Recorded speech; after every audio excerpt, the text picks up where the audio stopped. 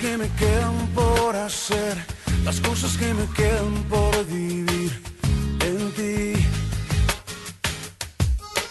No quiero olvidar las cosas que planeaste para mí, los sueños que me diste lograré por ti. Hola, ¿qué tal? Muy buenas noches, bienvenidos a su programa Aquí estoy yo, como cada jueves de 9 a 10 de la noche, a través de Koinonia Radio o bien de la 1420 AM. Pues bueno, mi nombre es Dario y les vamos a estar acompañando y claro, por supuesto, acompañado de una gran mujer. Muy buenas noches, Liliana, ¿cómo estás? Hola, buenas noches, Darío. Buenas noches a todas las personas que nos están escuchando en estos momentos a través de la 1420 AM Radio Mexicana. Y también recuerden que nos pueden ver a través del internet en koinoniaradio.org o tjcatólico.com. Pues muy bien, Darío, un jueves más, ¿qué te parece? Así es, Liliana, y pues sobre todo también muy a gusto porque el domingo pasado festejaron aquí en Tijuana la quinta primavera de las familias y pues había más de 1500 personas y Liliana, no sabes la alegría que en la cual estuvieron todas las familias pues jugando, los niños, la verdad muy contentos y sobre todo también tenemos que agradecer a todo el equipo de aquí de Koinonia Radio que nos brindan esos espacios también para seguir compartiendo estos temas con ustedes. Y por qué no, saludos al padre Jeff, ¿no? Al padre Jeff, a Lulú Gutiérrez, que es la productora de aquí del programa, a Johnny, que es en los controles técnicos el día de hoy acompañándonos. Saludos Johnny. A Moramay también que nos escucha y Gilberto también que nos apoya a veces cuando venimos aquí en las tardes. Y pues bueno, pues a todos ustedes que a esas alturas yo creo que ya deberían estar acá, no, o a lo mejor regresando a casa después del trabajo, o quizás comiendo algo así rico, o bien ya a punto de dormir, ¿no, Liliana? Sí, sobre todo aquellos que tienen actividades muy temprano el día de mañana, pues yo creo que también ya es hora de descansar, recargar pilas y empezar con todo el día de mañana. Entonces, vamos a dar los teléfonos aquí en cabina, Darío, por si gustan llamarnos. Recuerden que este es su programa, Aquí estoy yo, es para ustedes. Y si tienes algún saludo, algún comentario o quieres participar acerca de lo que vamos a hablar el día de hoy en el programa, puedes hacerlo a través de los teléfonos en cabina. Aquí en Tijuana, el 622-8962. Hay un teléfono también para aquellas personas que nos están escuchando en Estados Unidos. Es el 866-228-4305 y hay una alada sin costo, es el 01800-788-7606 para aquellas personas que a través del internet nos puedan estar viendo en el interior de la República. Pues Darío, ¿qué te parece? Pues perfectísimo, Liliana, y vamos a comenzar. ¿Qué te parece? El día de hoy tenemos un programa que pues va a ayudar muchísimo en cuanto vamos a trabajar en dos aspectos. Liliana, ¿qué te parece? Vamos a trabajar una parte un poco humana en cuanto a la parte de relación de parejas o bien trato con las demás personas, pero también vamos a asociarlo con algo espiritual. ¿De qué crees que se trata, Liliana, el día de hoy el programa? El día de hoy, Darío, vamos a ver, es algo que vamos a trabajar nosotros, pero también algo espiritual. Pues no se vale, porque yo también ya estoy enterada de que vamos a hablar. A ver, Johnny, que doy la opinión, Johnny, entonces, ¿no? Dice, vamos a hablar nada más y nada menos que de las bienaventuranzas, pero dentro de el proceso de la familia, Liliana, ¿cómo ves? Importante, sobre todo, Darío, como comentabas al inicio del programa, porque acabamos de tener un evento a nivel arquidiócesis de la quinta primavera de las familias, donde convivieron un gran número de familias. Entonces, esta parte de la bienaventuranzas desde el enfoque familiar, pues yo creo que nos va a ayudar mucho para seguir fortaleciendo esos lazos que tenemos en la familia y que a veces como que se nos olvidan algunos detalles y que es importante irlo recordando. Entonces yo creo que excelente el tema del día de hoy para continuar hablando acerca de la importancia de la familia en la sociedad, Darío. Así es, Liliana, y pues vamos a comenzar con la primera bienaventuranza. Está difícil, está largo. ¿No? La primera bienaventuranza, Liliana, la cual es: bienaventurados los pobres, porque de ellos es el reino de Dios. Y aquí hablar, por ejemplo, un poco de pobreza, Liliana.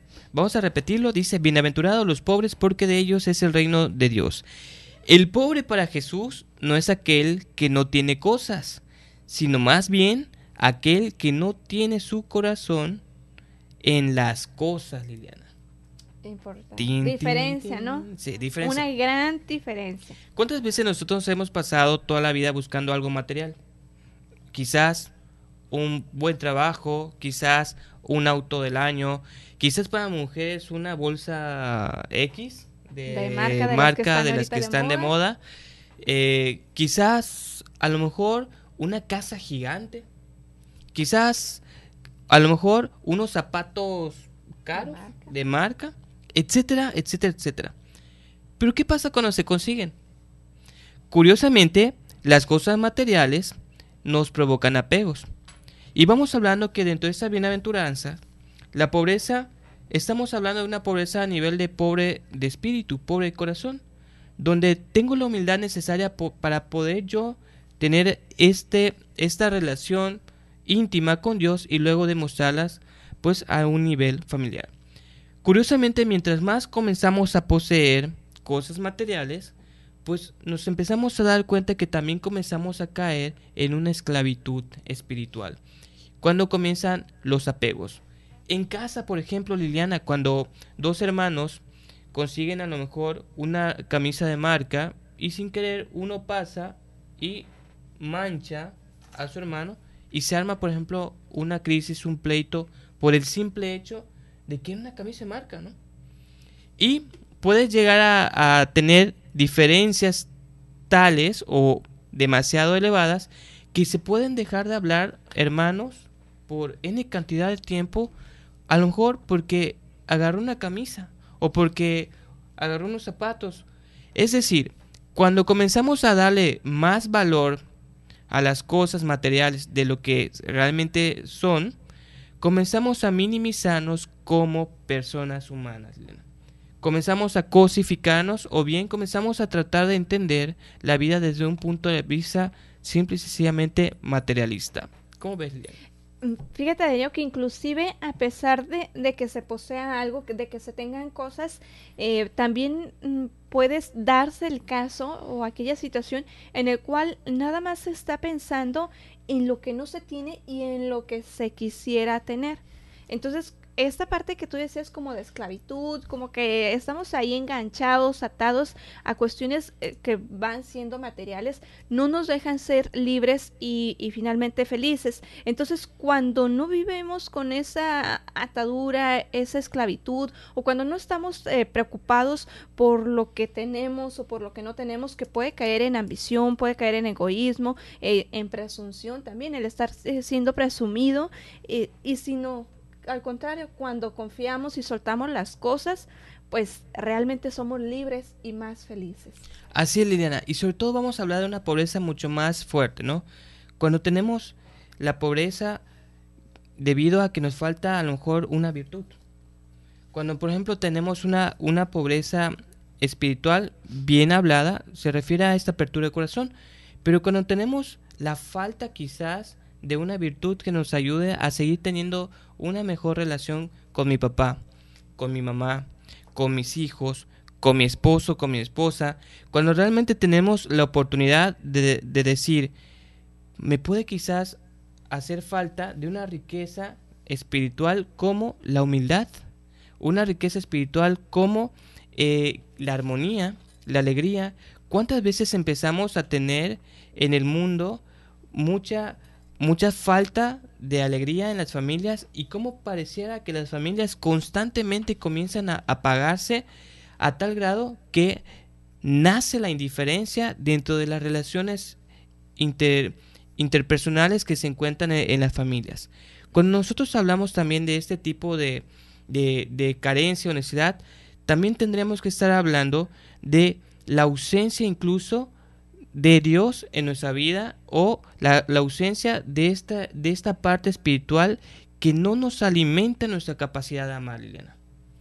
Así es, Darío. Yo creo que es muy importante también que podamos liberar y que podamos pues enfocarnos en lo que realmente nos va a hacer libres y nos va a hacer felices. Entonces, recordemos la primera bienaventuranzas, bienaventurados los pobres porque de ellos es el reino de Dios. Y hablamos de no una pobreza de material, sino una pobreza de corazón también. ¿Cuál sería la segunda bienaventuranza a trabajar? ¿Cuál creen que pudiera ser? Sería bienaventurados los mansos porque ellos poseerán la tierra, Elena. Y aquí hay que hacer una aclaración, Darío, porque luego mansos se confunde la palabra, la letra O con E y no es mensos, es mansos, que es muy diferente. Ojo, ahí los que nos están escuchando, no quiere decir que una persona mansa sea pues otra cosa, ¿no? Otra cosa, Liliana. Otra cosa, para cosa. no. Bien. Esta mansedumbre, Liliana, es Así una es. virtud que yo creo que nos hace falta a muchos, ¿no? Hablando de manso, es hablando de tener también esta tranquilidad, este gozo, este equilibrio, esta paz espiritual que realmente nos acerca o nos hace ser imitadores incluso de nada más y nada menos de Dios, ¿no? Es la mansedumbre, Liliana. ¿Tú has visto una persona que tenga la virtud de la mansedumbre? Fíjate que para entender la mansedumbre vamos a ver lo que es ser una persona manso, lo que es ser una persona bondadosa, tranquila, como comentabas, Darío, paciente y humilde. Y aquí quiere decir que también es una persona suave por fuera, pero fuerte en lo que cree. Fuerte en sus creencias por dentro, ¿no? Es cuando ves una persona totalmente ecuánime, totalmente tranquila, transparente, porque no tiene nada que esconder, transparente, alegre, pero con una convicción y con una fuerza en las palabras impecables, ¿no? Así como decir, ¿quieres a lo mejor un vicio? O sea, imagínate que le ofreces un vicio y te dice, no, y no le causa conflicto, es como, sabe perfectamente decir no. Sabe perfectamente en qué momento decir sí, ¿no? Una persona mansa se refleja esta paz, esta tranquilidad. Así es, y que no necesariamente pues le va a causar ahí, como comentaba Darío, un conflicto, sino todo lo contrario, va a estar tranquilo porque cree en lo que trae dentro, ¿no? Pero por fuera está tranquilo, ecuánime. Ahora sí que esto es una persona con mansedumbre. Pues, ¿qué te parece, Dios, si hacemos un primer corte? No le cambies. Este es tu programa. Aquí estoy yo. Atrévete a vivir.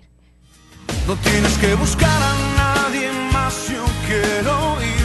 Aquí está mi tiempo, aquí están mis horas. Aquí estoy yo. Mi vida es para ti, en ti la quiero yo invertir. Aquí están mis manos, aquí está mi voz. Aquí estoy yo. Este es tu programa Yuca.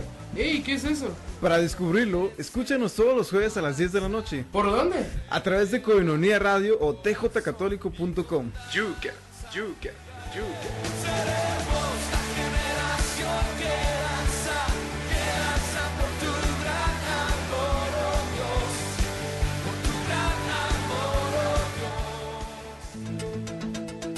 El acontecer de la Iglesia, su noticiero. Información de interés generada en la Arquidiócesis de Tijuana. Cada viernes en punto de las 7 de la tarde, por Koinonia Radio y por www.tjcatólico.com. Mantente informado en el acontecer de la Iglesia.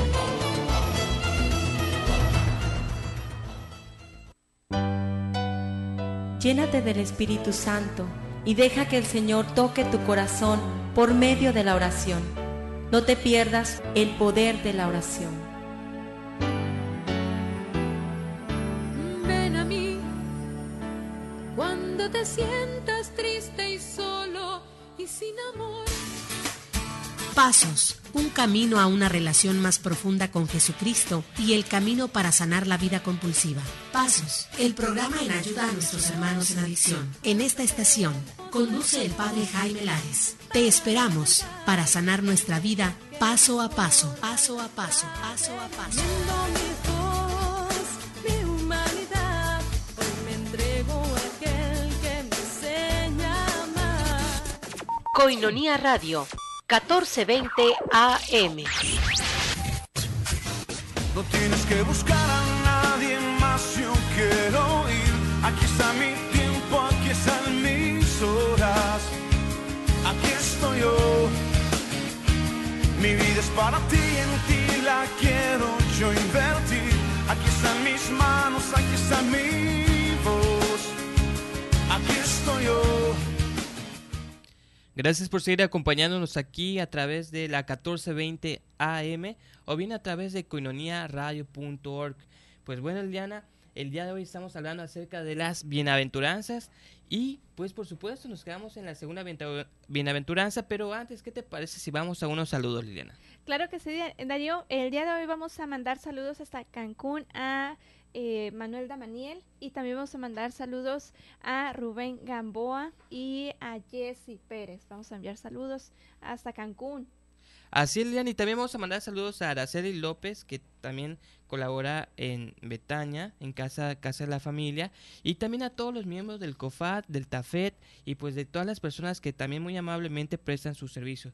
También mandamos un fuerte abrazo a Siham y a Justo Pastor, que también nos están escuchando a través de aquí de koinoniaradio.org, Liliana. Excelente, Darío, pues muchas gracias por seguirnos sintonizando. Recuerden, estamos todos los jueves de 9 a 10 de la noche por la 1420 AM Radio Mexicana, o también pueden vernos a través del internet en www.koinoniaradio.org o tjcatólico.com. Pues Darío, continuamos con el tema, ¿qué te parece? Claro que sí, Liliana, y hablamos hace un momento acerca de la segunda bienaventuranza, que es bienaventurados los mansos, porque ellos poseerán en la tierra, y también comenzamos la diferencia entre ser manso y no serlo, Liliana, y no serlo. Una gran diferencia. Y pues ahora nos toca hablar de la tercera bienaventuranza, que es bienaventurados los que lloran, porque ellos serán consolados, Liliana. Y aquí vamos a hacer un paréntesis acerca de este llanto, Liliana. No es así como que un llanto, me está pasando cosas, ¿qué voy a hacer, Dios mío? Sino, estamos hablando de que para poder llegar a tener tenemos que entender que el sufrimiento es parte natural dentro del proceso que tiene todo ser humano. Todo ser humano llega a un momento en que sufre por algo, ¿no? Cada vez que nosotros tenemos una decisión en la vida, sabemos que tenemos que elegir una y sacrificar otra opción. En este caso, cuando se trata de este tipo de bienaventuranzas, bienaventurados los que lloran porque de ellos serán consolados, hay personas que tienen mucho sufrimiento en la vida, en esa vida, y podemos llegar a decir pobrecitos. Sin embargo, tenemos que elevar ese sufrimiento hacia algo mucho más trascendental, Liliana. Imagínate, el sufrimiento que nosotros podemos llegar a tener, también nos puede ir llevando a poder encontrarnos incluso con Dios, Liliana. No sé si has escuchado de algún caso donde digan, fíjate que en ese sufrimiento precisamente encontré a Dios. No sé si, al menos a mí me ha tocado escuchar un par de testimonios que decía, quizás yo no sabía nada de Dios hasta que comencé a tener esa situación que pues provocaba sufrimiento, ¿no? Y para esto quiere decir que hay 3 pasos para poder llevar un dolor o para poder asumir un dolor. El primero es súfrelo con paciencia. ¿Cómo ves, Liliana? Y yo creo que en esta parte de sufrirlo con paciencia, como comentabas, es como no estarnos quejando. Sabemos que lo estás sintiendo, ¿no? Ya tienes el dolor, pero como que todavía, ay, no, es que... mis hijos. Así como, mis hijos. No sé, por allá hay una leyenda. Algo así, ¿no? Entonces, primero ser consciente de que tienes cierta situación que te está ocasionando un sufrimiento, un dolor. ¿Qué vamos a hacer? ¿Cómo lo vas a trabajar? Lo comentaba Darío, con paciencia. Y entonces en esta paciencia viene también la parte de la aceptación, aceptar que tienes un dolor, entender que tienes un dolor y que por tanto debe de tener un proceso. No es que de la noche a la mañana se nos vaya a quitar este dolor, sobre todo si es del corazón, si es referente a algún sentimiento, ¿no? Y después, mira, ahí como que esta parte de aceptarlo con paciencia, viene otro segundo punto, Darío. El segundo punto sería nada más y nada menos que luego trata de llevarlo con gusto, Liliana. Que es parte de lo que comentábamos, ¿no? Correcto. Así como que no Cuando, por ejemplo, dices, ¿sabes qué? Lo asumo con paciencia, pero puedo tener una paciencia y puedo estar así como Chippy, ¿no? Con mi carita así de panteón rococó, así de panteón. O decir, ¿sabes qué? Es como cada vez que tengamos el encuentro con alguien, decir, es que fíjate que me está yendo mal, fíjate que me está yendo mal, fíjate que me está yendo mal, hasta que también llega un momento que me creo que me está yendo mal, ¿no? Es como en lugar de decir, ¿sabes qué? Siempre hay una esperanza, siempre sé que es una prueba y siempre sé que va a pasar esto por algo. Y aquí tenemos que asumir también una responsabilidad muy, muy grande de decir, ¿cómo es mi actitud frente al sufrimiento? Si mi actitud no es una actitud positiva, claro que constantemente el sufrimiento va a ser mucho más grande, y el dolor, en lugar de llevarlo a lo mejor con entendimiento, con sabiduría, con gusto, en ese caso, lo llevamos con desánimo, lo llevamos con coraje, lo llevamos con el no saborear incluso la voluntad de Dios en nuestra vida, y decir, ¿sabes qué? Esto aquí nomás no funciona porque Dios no me ama, ¿no? Porque me está haciendo sufrir. Al contrario, es un momento donde tenemos que abrazar constantemente el amor de Dios en nuestra vida y saber que siempre hay una solución. Y el último, Liliana, el tercer punto, ¿cuál crees que es? Pues yo creo que si ya tenemos esta resignación o esta paciencia y este aceptarlo con gusto, pues estamos pasando por un momento, pues ofrecerlo, ¿no? No podemos evitarlo, pero sí podemos ofrecerlo y ofrecerlo pues a Dios, ¿no? Y con amor. Así es, Liliana, llevarlo a un momento mucho más trascendental. Y vamos a poner un ejemplo clave. No sé, Liliana, a mí en una ocasión me comentaban acerca de una señora que pues estaba desfigurada, su rostro estaba desfigurado, y estaba desfigurado precisamente porque había salvado a su hija de que se quemara. Es decir, cuando la casa se estaba derrumbando por el fuego, pues se corre, entra a la casa y rescata a su hija, ¿no? Y se desfigura. Y aquí, curiosamente, en este momento, en el acto de, pues, el sentir las quemaduras y todo, ella encomienda su vida y dice, el dolor es algo que puede llegar a ser incluso obligatorio porque somos seres humanos, ¿no? Porque nos duele algo por física, emocionalmente nos puede llegar a doler algo. Pero después viene la parte del sufrimiento que es opcional, ¿no, Liana? Es cuando tú dices, yo opto seguir aquí estancado durante todo este tiempo, hasta incluso tratando de sabotear mi propia felicidad. Pero ¿sabes qué pasa, Liliana, con esto? Que también dice, ¿sabes? Este sufrimiento me va a llevar a agradecer a Dios que tengo la vida. Precisamente la señora decía eso. Dentro de ese sufrimiento, al verme al espejo, de que estaba totalmente lastimada del rostro, decía, pues precisamente ese sufrimiento me llevó al acercamiento más a Dios porque valoré realmente mi vida. Valoré realmente que tengo la fuerza necesaria y la voluntad y la capacidad de amar, de madre, de mujer, para poder entrar a una casa en llamas y sacar a mi hija de el peligro.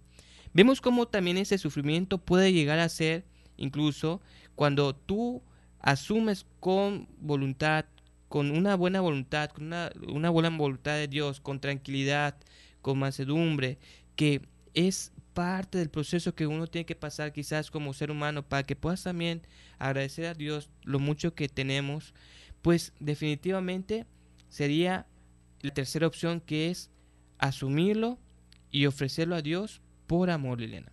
Así es, Darío. Y bueno, ¿cuál sería la siguiente bienaventuranza? La siguiente bienaventuranza es la cuarta, nada más y nada menos. Dice, bienaventurados los que tienen hambre y sed de justicia, porque ellos serán saciados, Liliana. Así es. Y en esta parte, Darío, yo creo que la parte de sed de justicia, sabemos que en la actualidad, pues vemos a veces muchas injusticias que se cometen, ¿no? Y en ocasiones quisiéramos como que hacer justicia por nuestra propia mano, y lo cual pues obviamente no debería de ser, ¿no? También Dios nos dice que nos alegremos. Obviamente hay que hacer lo que esté humanamente de parte de nosotros para ser justos con las demás personas y no cometer injusticias, ¿no?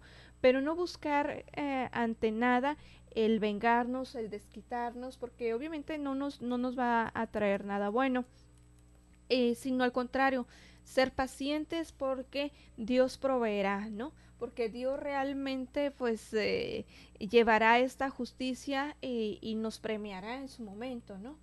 Así es, Liliana, y sobre todo saber que la venganza o el odio o el rencor no engendra nada bueno, nada sano, sino por el contrario nos esclaviza. Vemos como muchas personas podemos llegar a caer en el error de de quizás no hablar las cosas a tiempo, Liliana, y esclavizarse durante muchos años.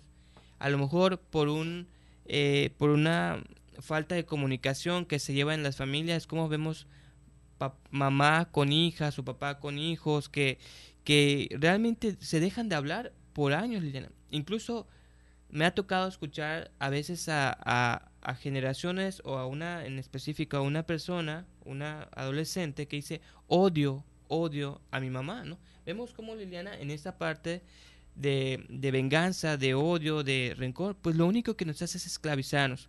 Cuando tenemos la oportunidad todos los días de poder liberarnos y decir, sabes que el día de hoy quiero amar y quiero perdonar lo que sea necesario para yo poder llegar a ser feliz.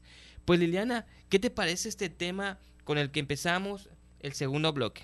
Excelente, Dario. Yo creo que vamos a ir perfilando las diferentes bienaventuranzas y cómo en la familia precisamente podemos trabajarla para ir fortaleciendo estos lazos. Recuerden que también se trabaja a nivel individual y mientras estemos trabajando a nivel individual, obviamente vamos a ser mejores personas y eso nos va a ayudar a tener una mejor relación con las demás, con la familia, con amigos, con el trabajo, con todo el entorno que nos está rodeando.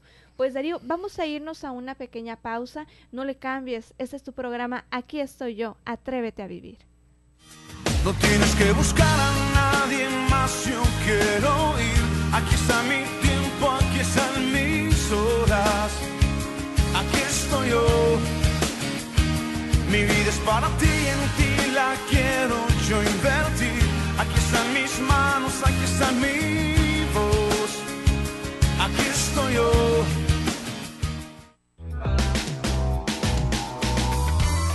Queridos hermanos, su hermano Horacio Trujillo los invita este 22, 23, 24 y 25 de abril. Estaremos 4 noches maravillosas en la Iglesia de la Encarnación. Estaremos hablando acerca de cómo administrar los bienes de Dios. Te esperamos desde las 6 de la tarde.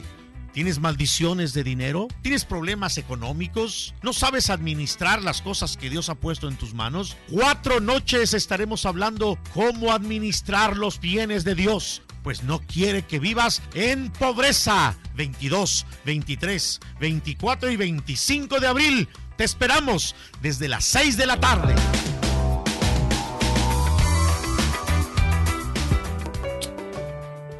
Desayuno Pro Ayuda a Koinonia Radio. Ayúdanos, colabora y diviértete. Soy Sor Rocío Arias, discípula de Jesús. Y este sábado 11 de mayo te invito al desayuno conferencia que Koinonia Radio prepara para todas las mamás en su día. A partir de las 9 de la mañana en el restaurante La Escondida. Costo por persona 100 pesos. Desayuno Pro Ayuda a Koinonia Radio. Pide informes al 622-8962. Koinonia Radio, la radio de la Arquidiócesis de Tijuana y la Arquidiócesis de Tijuana en tu radio.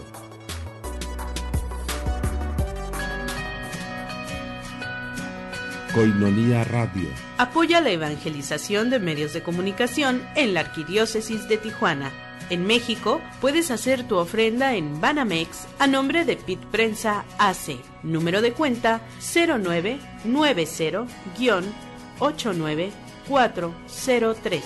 Koinonia Radio, la radio de la Arquidiócesis de Tijuana y la Arquidiócesis de Tijuana en tu radio.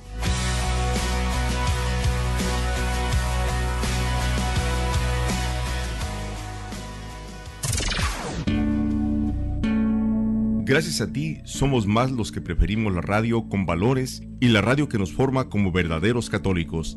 Gracias, Koinonia Radio, levantando la voz para evangelizar. No tienes que buscar a nadie más, yo quiero ir. Aquí está mi tiempo, aquí están mis horas. Aquí estoy yo. Mi vida es para ti, en ti la quiero yo invertir. Aquí están mis manos, aquí está mi voz. Aquí estoy yo.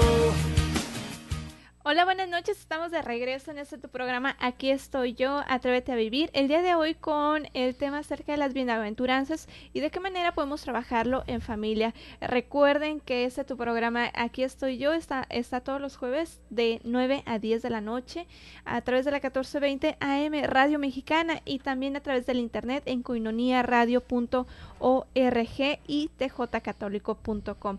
Los teléfonos en cabina, por si gustas llamarnos en Tijuana, es el 622-8962. Una alada sin costo es el 01800-788-7606. Y para aquellos que nos escuchan en Estados Unidos, el teléfono es el 866-228-4305. Pues muy bien, Darío, continuamos.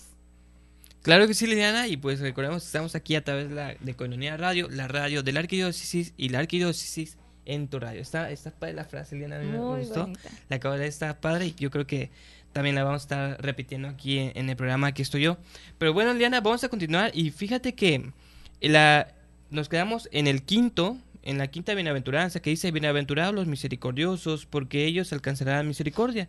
Y acá nos habla nada más y nada menos que del perdón, Liliana. ¿Cómo ves? Excelente, Darío. Esa parte del perdón es muy importante, sobre todo en las familias, porque hay que saber perdonar y sobre todo también el pedir perdón. A veces es difícil, pero cuando se tiene esta humildad para perdonar, pues yo creo que realmente pues se puede hacer grandes cosas. Así es, Liliana, y fíjate que dice aquí algo, me encontré una nota curiosa que decía: ser misericordioso significa perdonar a los demás. Si perdonar, aunque sea grande lo que te haya hecho, aunque te haya dolido tanto, aunque tengas ganas de odiarlos en vez de perdonarlos. Perdonar cuesta mucho, pero es lo que Dios te pide que hagas. Dios mismo te pone el ejemplo, siempre te perdona, aunque lo ofendas en lo mismo, aunque lo ofendas en cosas muy serias, siempre te recibe con los brazos abiertos. Y acá me recuerda mucho una frase que sacó el Papa Francisco, que dice que Dios no se cansa de perdonarnos. El ser humano, el hombre, es el que se cansa de pedir perdón, Liliana. Así es. A veces se nos olvida o damos por hecho como que ya la otra persona nos perdonó, o así como que nos hacemos de la vista gorda y aquí no pasa nada, ¿verdad? Pero es importante tanto el pedir perdón como el perdonar. Así es, Liliana, y pues también saber que una de las cosas más fuertes en la vida donde nos vemos pues totalmente esclavizados es cuando no nos perdonamos también a nosotros mismos, ¿no? Es cuando a veces por esta culpabilidad no nos acercamos incluso a los medios que nos ofrecen, como el sacramento de la reconciliación, por vergüenza, por culpabilidad, por pena, cuando realmente tenemos que tener la oportunidad de abrir nuestro corazón y decir: ¿sabes qué? Realmente me voy a lanzar ante los brazos de Dios y a saber que Él es una persona misericordiosa, que es una persona que tiene un amor totalmente infinito y por ende, al ser su hijo, también yo tengo una capacidad de amar que me invita, o que prácticamente está para que yo pueda perdonar, así sean las cosas que me hayan hecho un daño quizás en el transcurso de mi vida. Y esto hablando porque tristemente a nivel familiar, cuántas veces papás con hijos o familiares se encuentran peleados, se encuentran con ese rencor durante varios años, como comentábamos hace un momento. Y más allá de eso, cuántas familias no también desean ser felices, y cuando incluso la felicidad solamente consta en un perdón, ¿no, Liliana? Así es, Darío. Y fíjate que también cuando no se da un perdón, se encadena un poco la persona, se esclaviza también. Entonces vayamos soltando este tipo de situaciones, este tipo de sentimientos que, lejos de permitirnos crecer de una manera sana, al contrario, hay ahí como pequeños bachecitos, pequeñas grietas, pequeñas heridas en el corazón que no terminan de sanar. Entonces el día de hoy decídete a soltarlas y perdona de corazón, y recuerda que perdonar no se va a olvidar el hecho, pero no lo vas a recordar con ese dolor. Entonces vas a seguirlo recordando, obviamente, pero no lo vas a traer a la memoria constantemente, ¿no? Suéltalo, olvídalo, perdónalo, y si te tienes que perdonar algo, perdónate también. Somos seres humanos, nos equivocamos. Así es, Lena, y pasamos al siguiente, que es bienaventurados lo limpio de corazón, porque ellos verán a Dios. Y acá estamos hablando de una limpieza a nivel de corazón. A mí me encanta asociar la limpieza de corazón quizás con un niño de 1 añito, 2 añitos, cuando te das cuenta de toda esta transparencia, de toda esta ternura que puede llegar a tener un bebé. Como curiosamente cuando va pasando los años pareciera que empezamos a opacar este corazón, ¿no? Empezamos a ponerle como que ciertas manchitas. Acá, tipo los bienaventurados, cuando tiene un corazón limpio, es cuando realmente nosotros vemos las cosas de cara a Dios, y cuando vemos las cosas de cara a este ser supremo, lleno de amor, el cual nos invita constantemente a decir, también tienes esta capacidad de amar. Dice, cuando nosotros, por ejemplo, llegamos a pecar o a separarnos de Dios, es simple y sencillamente por nuestra propia voluntad. Incluso, no sé, pero a veces puede decir, es que Dios me puso esta tentación, ¿no? Cuando aquí hablamos a veces de una situación de tentación, decimos, es que Dios a veces me puso esta prueba y pues no la pude pasar. Realmente nosotros nos ponemos pruebas a un nivel humano, realmente nosotros nos ponemos ahora sí que a tela de juicio, decir, yo puedo pecar, y tenemos esa libertad de elección. Aquí nosotros también nos ponemos en tentaciones. Cuando nos damos cuenta que la limpieza de corazón es algo totalmente fundamental en nuestra vida, es cuando comenzamos a entender que el sacramento de la reconciliación es precisamente esa herramienta hermosa, maravillosa que Dios nos da para decir, vuelve a acercarte a mí, te perdono. Y acá también tenemos que tener la fe, la creencia de poder saber que el sacramento de la reconciliación, de verdad que Dios te perdona, de verdad que Dios te ama, y que el instrumento que es un sacerdote, que es un instrumento humano, también ese instrumento pues es dado porque con mayor razón Dios tiene en este caso a los sacerdotes como este puente para poder llegar a experimentar este proceso de reconciliación que se tiene ante su amor, Liana. Así es, Darío, y qué importante que tengamos esta limpieza de nuestro corazón constantemente, así como la casa ocupa ser aseada, también nuestro corazón, también nuestro espíritu ocupa esa desempolvadita, esa limpieza. Entonces vayamos haciéndolo. Tal vez hay cosas que estás ahí guardando y que pues como que ensucian un poquito, ¿no? Como que están todavía medio empolvadas, entonces vamos a como darle que unas telarañitas esa por ahí, arregladita, ¿no? Vamos a darle esa limpiada que necesita y a seguir adelante. Y bueno, Darío, fíjate que otra de las bienaventuranzas es: bienaventurados los pacíficos, porque ellos serán llamados hijos de Dios. Y esta parte de pacíficos pues se refiere a la paz, ¿no? Siempre el estar en paz con uno mismo, el trato hacia los demás, qué hermoso cuando una persona refleja una tranquilidad, una paz en su mirada. Así como que así nos quedamos así como así. Y fíjate, Eliana, que esto es también, aquí quiero como entablar una pregunta. Una vez me preguntaba uno de los muchachos, Liana, decía, ¿realmente Dios existe? Y es una pregunta profunda, ¿no? Y una de las cosas donde Dios se puede manifestar incluso es en la naturaleza misma. Otra de las cosas también es en nuestra conciencia, porque tenemos este momento de la conciencia, y también otra manifestación es en toda la realidad que existe, que es todo este universo, todo este planeta, todo específicamente. Vemos como esta paz, Liliana, es el poder también estar en esa comunicación constante con Dios. Una persona que tiene una espiritualidad preciosísima, estoy hablando de a lo mejor, imaginemos a toda la vida que llevó el Papa Juan Pablo II, el Papa Benedicto, ahora el Papa Francisco, ves que son personas que incluso llenas de paz, la Madre Teresa de Calcuta, entre otras personas, que en la mirada, Liliana, reflejan algo impresionante.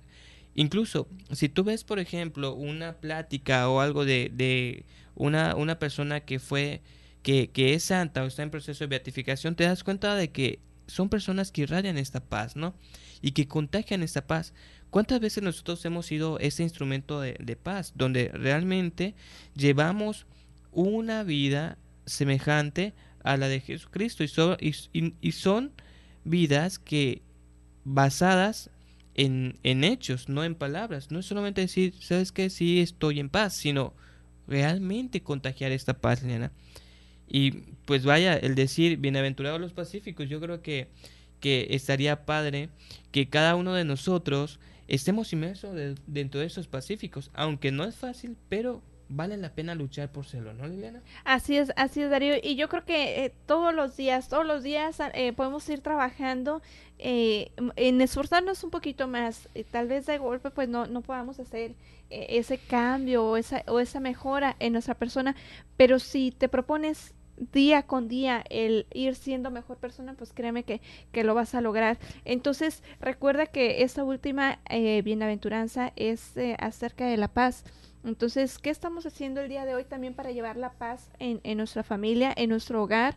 Además de como persona en lo individual, ¿qué es lo que yo estoy transmitiendo a mis hijos, a mi esposa? ¿Qué estoy transmitiendo yo como hijo a mis papás, a mis hermanos? ¿Realmente soy pacífico o armo toda una revolución, ¿no? A veces andamos como que con 20,000 cosas y no nos damos cuenta, ¿no? Entonces, realmente vayamos también pensando así como que detengámonos un poquito y veamos qué tan pacíficos somos tanto en casa como con amigos, escuela o trabajo, ¿no? Y pues si quieres saber cuál es la siguiente bienaventuranza, no te vayas, regresamos aquí a tu programa, Aquí soy yo, atrévete a vivir. No tienes que buscar a nadie más, yo quiero ir. Aquí está mi tiempo, aquí están mis horas. Aquí estoy yo. Mi vida es para ti, en ti la quiero yo invertir. Aquí están mis manos, aquí está mi voz. Aquí estoy yo.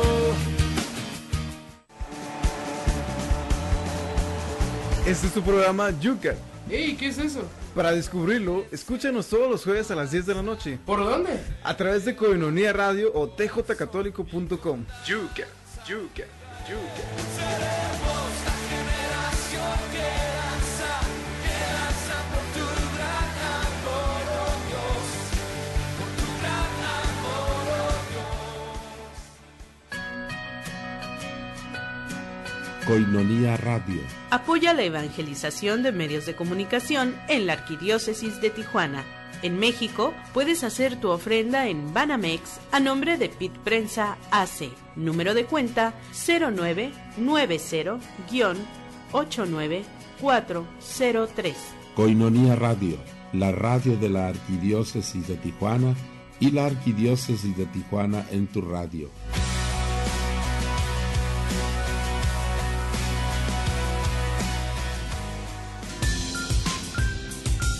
Tu aportación es muy importante para continuar evangelizando.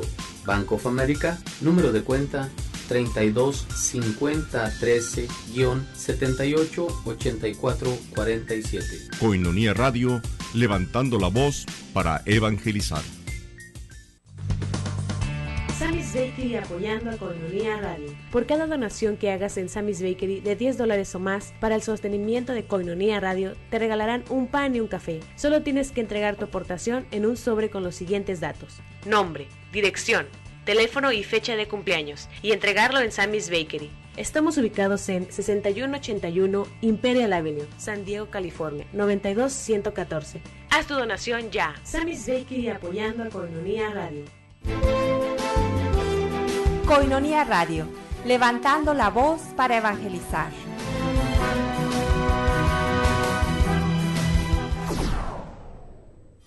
No tienes que buscar a nadie más, yo quiero ir.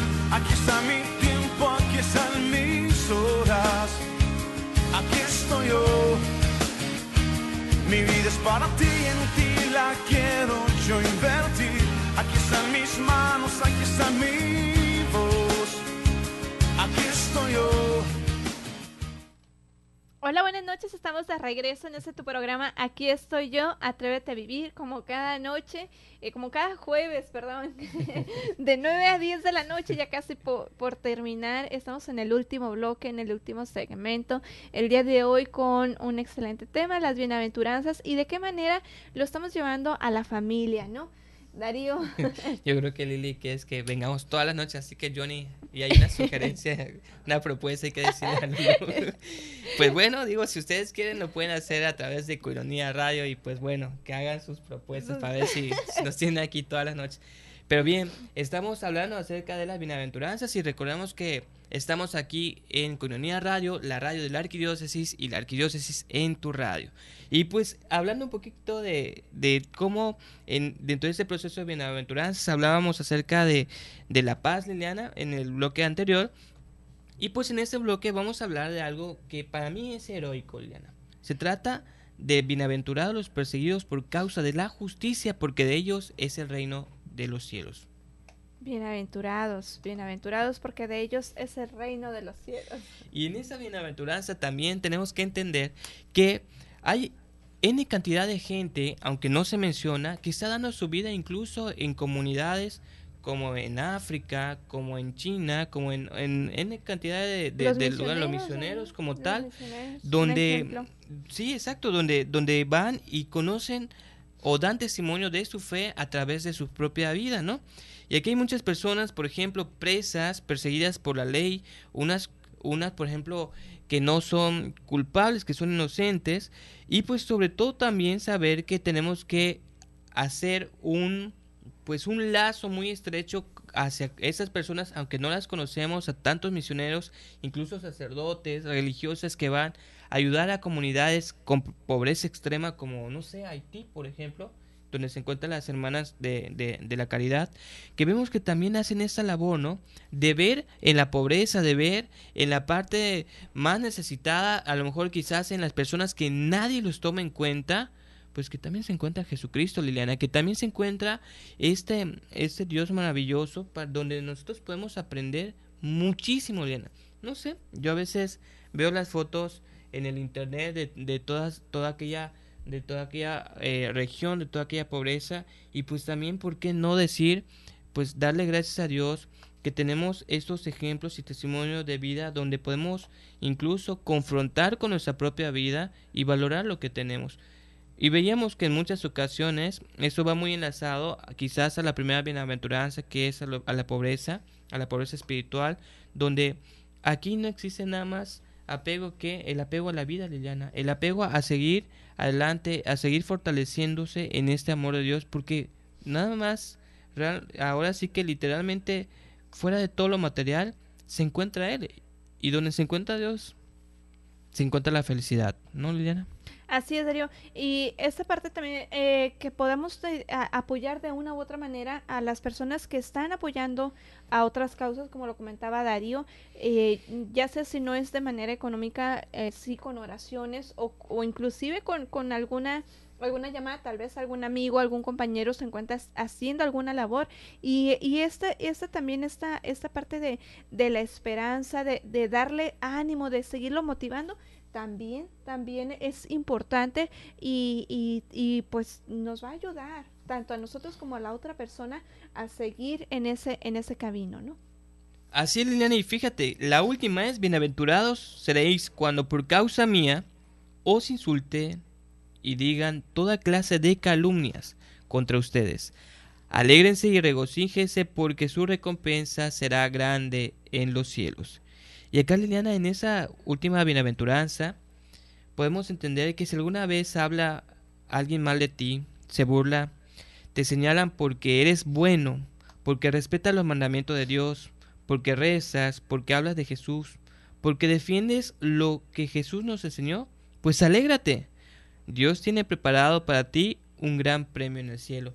Y eso, Liliana, es literal. Yo creo que en algunas ocasiones un joven me decía en una ocasión: Darío, fíjate que yo estoy muy triste. Yo decía: ¿por qué? ¿Por qué estás triste? Es que me están diciendo: ay, sí, padrecito, ¿no? Y, ay, eres un mocho, eres padrecito. Y yo decía, pues qué padre que te confunden quizás con una persona de fe, ¿no? Qué padre que quizás te confunde a lo mejor con una persona llena de Dios. Malo sería que te digan, pues no sé, ay, no, te pareces a lo mejor a esa persona que está tirada porque bebió mucho, o esa persona que está en la calle lastimando su vida, etcétera, etcétera. Si te comparan con alguien bueno, pues qué alegría, ¿no, Liliana? Qué malo sería que te comparen con alguien quizás malo, que estés cometiendo alguna fechoría, o que esté teniendo pensamientos los cuales pueda lastimar incluso su propia vida. En esta parte, la benedicencia o el hablar bien de los demás, eso nos hace también que seamos libres. Cuando tú tienes la oportunidad de hablar bien de los demás, definitivamente te da la libertad espiritual. Pues Liliana, ¿qué te parecieron estas 9 bienaventuranzas? Excelente, Dario. Yo creo que podemos ponerla en práctica tanto en lo personal como en familia. Recordemos que pues venimos hablando acerca de los lazos de familia, cómo fortalecerlos, además de cómo ser mejor personas, pues cómo podemos también relacionarnos con los demás. Y pues el principal lugar donde nos relacionamos es tanto en casa. Sabemos que hay quienes por cuestiones de trabajo pasan mayor tiempo en oficina, en casa, en el trabajo, perdón. Pero qué importante, ¿no, Darío? Que podamos entender, que podamos amar a aquellas personas que pues son nuestra sangre, y que allá es la primer sociedad que se forma, ¿no? Así es, Liliana, y sobre todo saber que hoy tienes la oportunidad, antes de acostarte a dormir, antes de llegar a cerrar los ojos, de decirle a esa persona quizás te quiero, te amo, y demostrarle todo ese cariño que tú le puedes llegar a tener, que quizás en el transcurso del día no lo has hecho. O bien que podemos decir también cuando necesitamos escuchar un te perdono, o decir a alguien, ¿sabes qué? Te perdono y también necesito escuchar un perdón, ¿no? Vemos como también todos los días tenemos esta oportunidad para ser mejores personas y para poder también llegar a compartir esta virtud de la humildad, que nos hace falta mucho en este mundo tan acelerado, en este mundo tan lleno incluso de egoísmo, ¿no? Pues Liliana, llegó el momento que todos esperábamos, nada más y nada menos que el moraimómetro, Liliana, ¿cómo ves? Excelente, Darío, excelente. Estamos aquí preparando, bajando la información que nos están mandando. Ya casi listos. Vamos a ver si controles, cómo andan. Y extrañamos a Johnny, también en los controles técnicos, que está ajustando las llamadas aquí en Koinonia Radio, pues las numerosas llamadas para que este moraimómetro sea efectivo. Y Liliana, vamos y decimos, a ver, empezamos en 3, 2, 1, empieza. Muy bien, estamos aquí con aquí está. Muy bien. Con todo respeto, esto nos lo habían mandado, Darío, fíjate que ya desde hace tiempo, con todo respeto para las religiosas, de verdad, con todo respeto, pero dice así: sale una monja a escena, ¿no? Sale la misma monja encendiendo un fósforo, y luego sale la misma monja quemándose. ¿Cómo se llamó la obra? La misma hermana, así que Sí. primero Ajá, solita y luego con un fósforo. Ajá, y luego ya. Quemándose. Ajá, un poco grave, pero. Es que un poquito drástico tú. No sé, ¿cómo se llama la obra? Sorprendida. Con todo Y respeto empieza- a todas las hermanas. Y empieza que el nos están cronómetro. Tique, 7. Oye, eso estuvo bueno. Con todo respeto. Me sorprendiste. Muy bien. Está bien. Un Eso poco hay que de ponerlo. pena, pero Ese- con amor, con cariño, sobre todo de hermana Irma, Así la hermana María Luisa también, la hermana Eva. Y a todas las hermanas aquí Todas en Koinonia las hermanas, también. sí, también que vienen aquí a los programas. Con mucho amor. Pues excelente, Liliana. Pues Liliana, ya se está acabando el tiempo. Tenemos muy poco tiempo. Muchas gracias por acompañarnos el día de hoy, Liliana. Muchas gracias a todos los que nos escucharon el día de hoy. Recuerden que estamos todos los jueves a través de la 1420 AM Radio Koinonia, y pues los esperamos la próxima semana. No se vayan. Pues estamos aquí en su programa y nos vemos la próxima semana. Muy buenas noches. Que descansen. Mi vida es para ti, en ti la quiero yo invertir. Aquí están mis manos, aquí está mi